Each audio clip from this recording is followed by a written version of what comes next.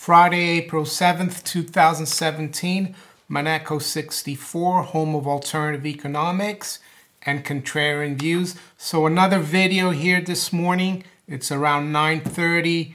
I'm going to cover the markets, the technical outlook for gold and silver.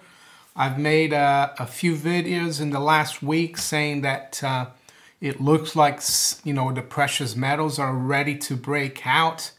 And we're starting to see that today. We traded to a high of 1270 earlier this morning here, earlier today. Silver is still capped. It didn't make a new high this for the year yet. We traded up to 1849, which is a key level or key resistance level. I'm not going to talk about anything else. The previous video I spoke about what's happening in the world, and YouTube automatically demonetized my video. I never really get videos demonetized, so it looks like talking about those subjects is a no-no for YouTube. So I would appreciate as well if you could, if you enjoy my videos, to maybe make a small donation. Any donation is, welcome. I'm not saying my channel is being demonetized, because it's not. I'm doing quite well in terms of adverts, but there are subjects out there that are being not monetized. So I want to start out, first I'll tell you where we are right now. It's 9:30 a.m. London, so 4:30 a.m. New York. Gold is really stuck here around 1264, mainly because, it was a key level at the end of February, beginning of March. That was the high for the year, 1264. So we're going to find that's the way gold trades. We see a lot of resistance here. Right now, we're 1264.25.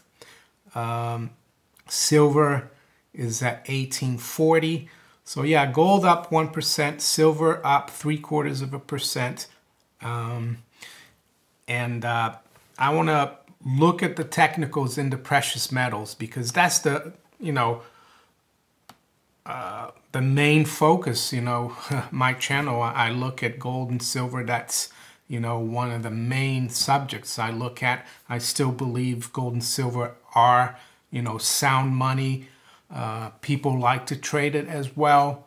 But in the end of the day, it's the only way to store wealth, if you can accumulate and save some wealth, in my opinion.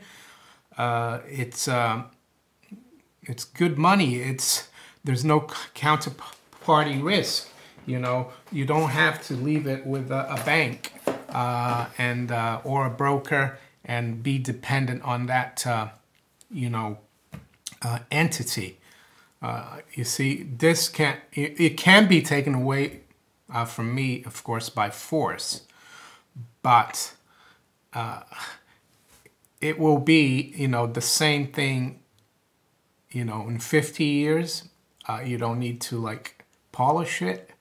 It doesn't break. It doesn't, melt. Well, it does melt but it doesn't dissolve or corrode. It's always shiny. It doesn't disappoint you. It's always there. It's nice and heavy. So yeah, that's the, my belief. But I like to look at the markets. That's my background.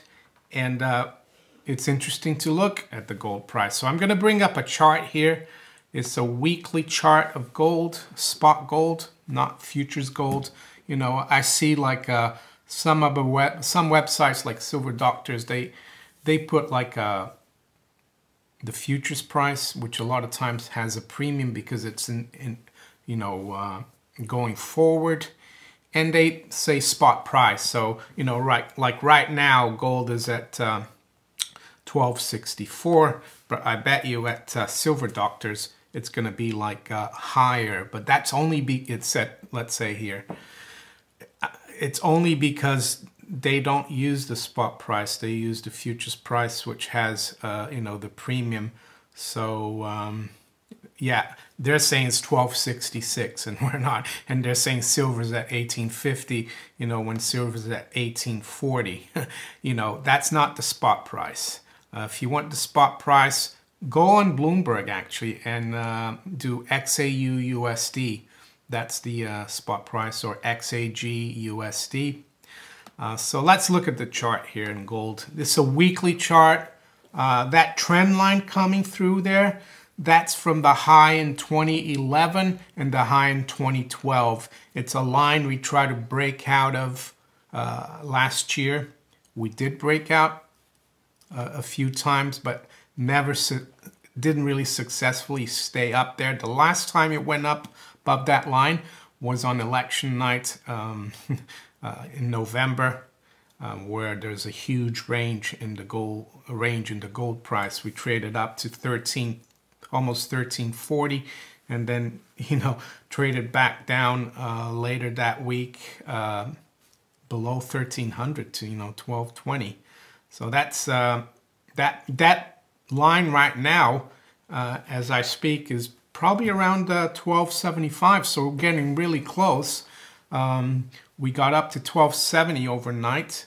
So I guess 1280 would, you know, be constitute a breakout of that line. Of course, we'd have to stay above that for a week or two or three, you know, because as you saw last year, we weren't really capable of staying above that line for a considerable amount of time. And as you can see there, the high earlier this year is 1264. It looks like we're making a new leg higher here. I'm sure the bullion banks and the powers that be, when the US comes in later today, are going to do all they can to keep gold from breaking out through 1264. We'll have to see, you know, if the market wins on that. So gold looking very good here as I speak.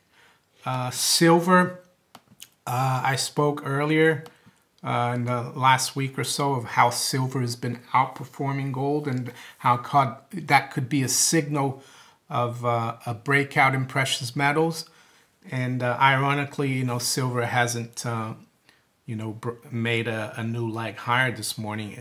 It's been capped there right around that 1849 level, which was the high at the end of February there this year. So I think at the moment now, with what's happening in the world, gold's leading the way. So if we do break out higher in gold this afternoon, and don't forget we got non-farm payroll, U.S. job data, we could see silver catch up and break through that 1850 level. As for the stock market, well, you know, in my previous video today, someone said, you know, the PPT, you know, plunge protection team, Treasury and the Fed, they'll come in and make sure the stock market doesn't drop. Well, overnight, we were down about 150 points. Now we're only down 29, which is nothing really. So we'll have to wait and see. So if you enjoyed this video, please give me a thumbs up, share it far and wide, subscribe to my channel if you haven't yet. And I would really appreciate any donation people could make. I accept Bitcoin, PayPal, BitGold, Ethereum, and I'm on Patreon as well.